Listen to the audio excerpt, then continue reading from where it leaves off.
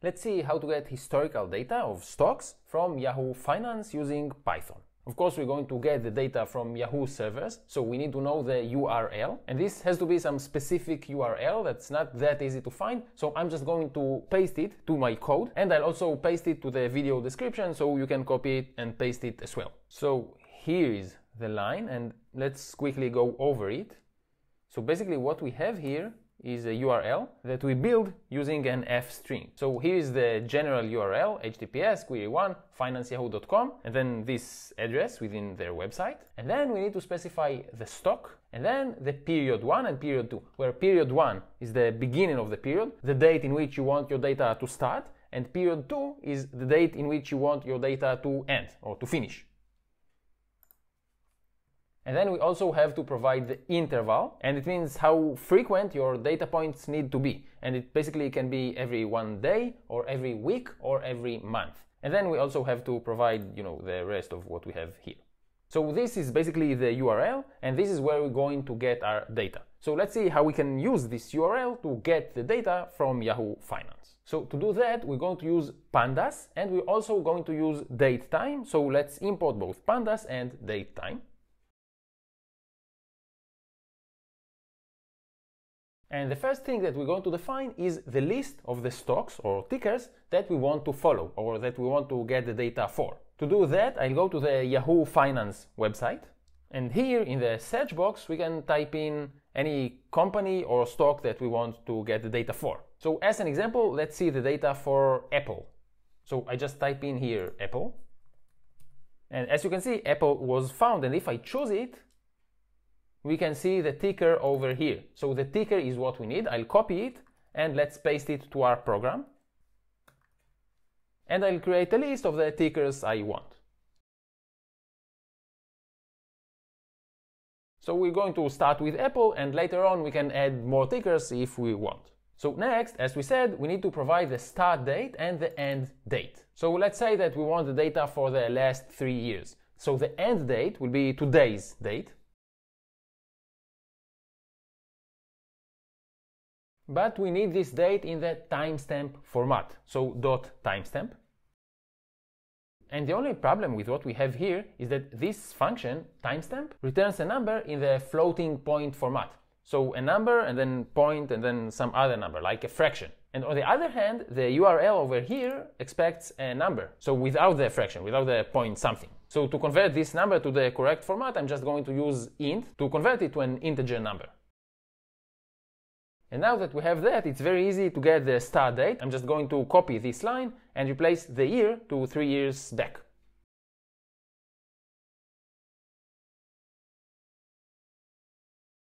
And the last thing that's missing for our URL is the interval. So let's provide an interval as well.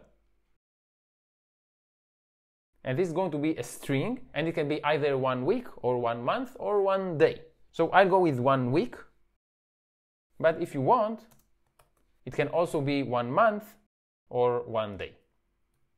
Now we're simply going to go over the stocks in our list.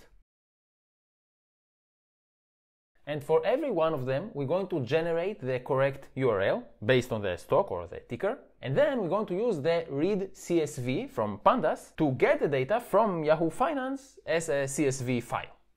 So this needs to go here. And then once we have this URL, we can use the read CSV function. And let's also print the name of the stock so we can follow its progress. Now, just so we see what we actually get, let's print the URL. And let's run our program. So for Apple, this is the URL that we get. So let's copy it.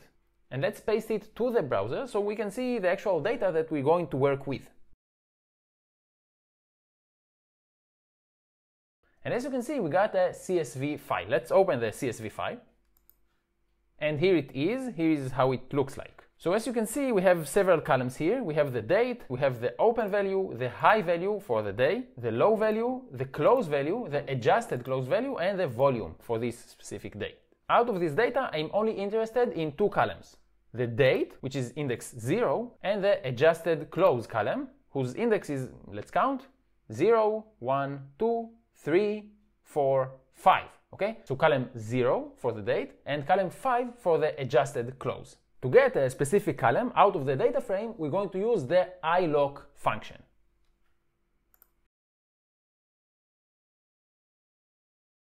And want all of the rows, but only column 0.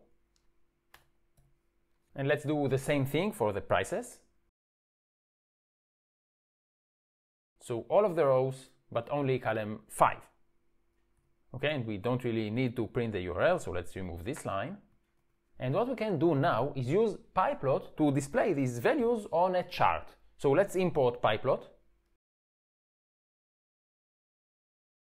And I'm simply going to create a chart of the dates against their closing price. So it's very simple. We're simply going to plt.plot the values for x, which are the dates, versus the values for y, which are the closing prices.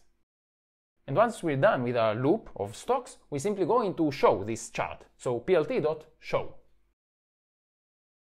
So let's run our program.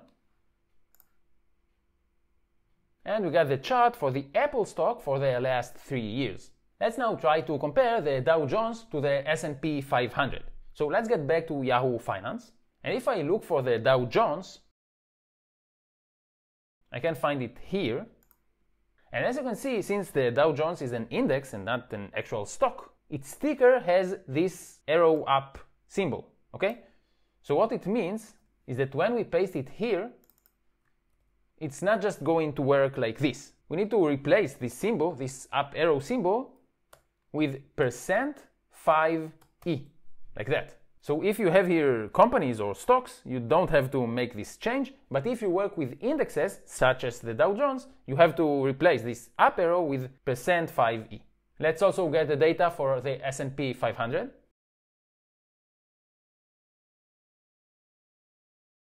And here is the ticker.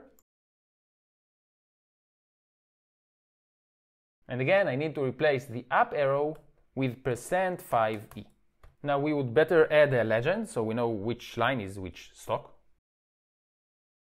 And for each of the stocks, we're going to add the name of the stock to the legend. And of course, we have to display the legend.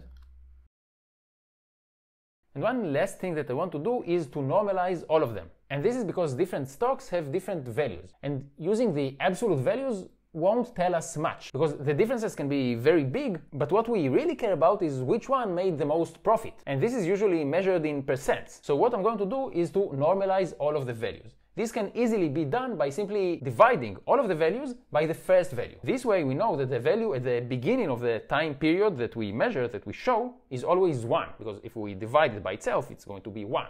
And all of the values that come after it are represented relatively to this value. So for example, if we got 20% up from the initial value, we're going to see 1.2. And this way all of the stocks are normalized and we can see all of them on the same graph and it makes more sense. So let's do that. Let's divide each set of values by the first value. And if we run our program now, we can see the Dow Jones and the S&P 500 one against the other on the same time period.